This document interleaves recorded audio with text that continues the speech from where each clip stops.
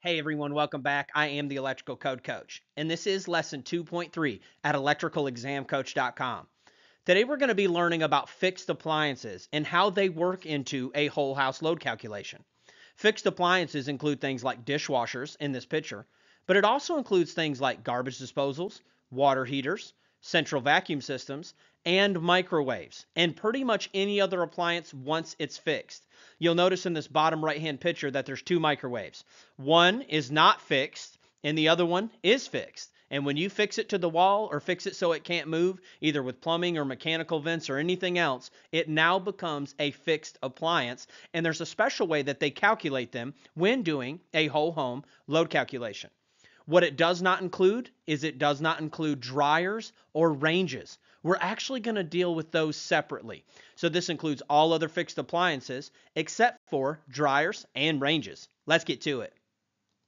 Before we dive into the calculations, let's learn about demand factors. We're going to be using them for the rest of the program.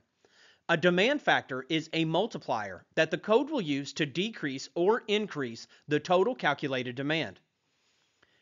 The question is, will they use all four of these appliances at the same time?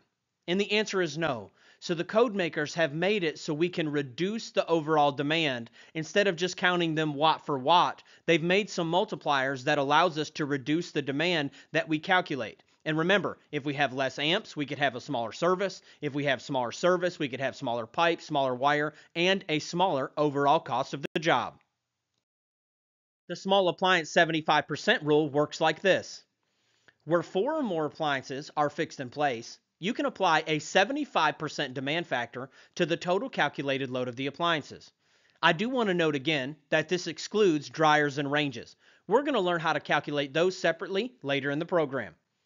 So let's imagine that we have these appliances. And the question is, how do we calculate them all together to turn it into amps and later size our service, which sizes our wire and our pipe?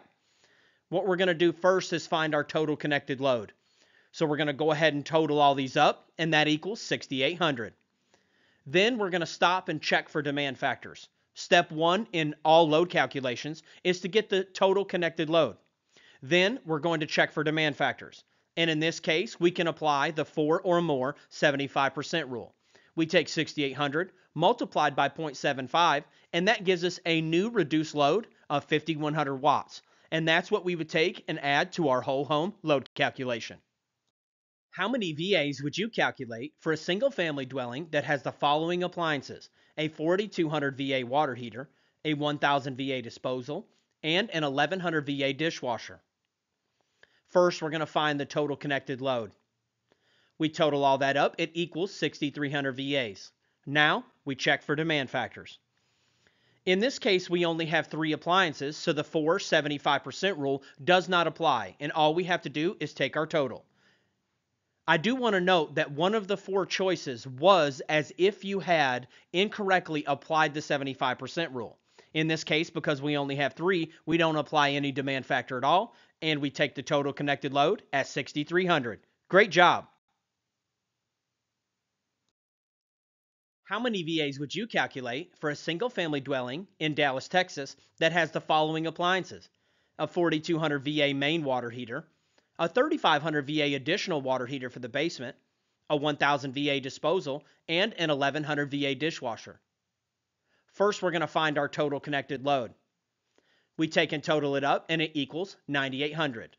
Now, we check for demand factors. Sure enough, we have four or more fixed appliances, so we can apply the 75% rule. We take 9,800 multiplied by 0.75. That gives us a new reduced load of 7,350 VAs. I want to note that if you look at option B, it was 9,800, as if you didn't apply the 75% rule. You got to be careful. Oftentimes, they'll have one of the answers be as if you missed or added one of the steps that you shouldn't have. But you've been grinding. You're going to get it. I know you can do it. And we're going to select C. Let's get to it. All right, y'all, that's it for lesson 2. You can head over to electricalexamcoach.com to unlock the pro version and all of the quizzes and practice tests.